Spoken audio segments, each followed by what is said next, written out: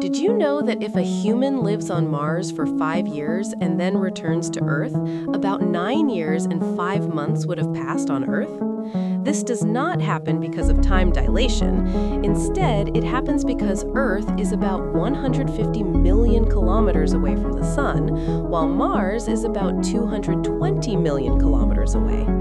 Earth completes one orbit around the Sun in 365 days, but Mars takes about 687 days to complete one orbit, which means that 1 year on Mars is almost twice as long as 1 year on Earth. So if you spend 5 years on Mars and then come back to Earth, nearly 9 years and 5 months will have passed here.